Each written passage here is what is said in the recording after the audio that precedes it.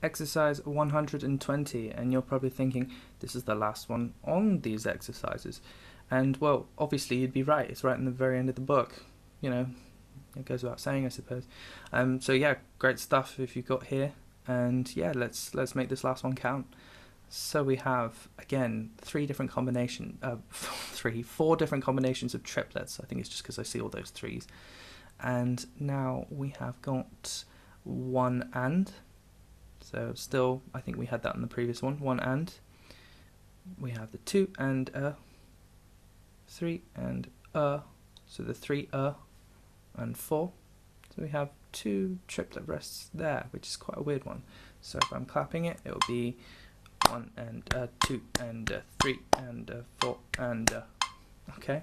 Now that one's a weird one because you normally have the instinct to go, I'm playing something wrong here. But don't worry. You're probably playing it right. There you go. We'll do something nice to end on. Oh, a C major 7 chord. Okay, so you play a C. That first finger at the top, take it off. I love that chord.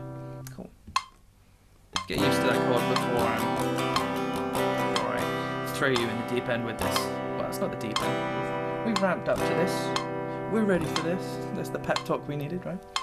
So, 1, 2, 3, and a 4, and a 1, and a 2, and a 3, and a 4, and a 1, and a 2.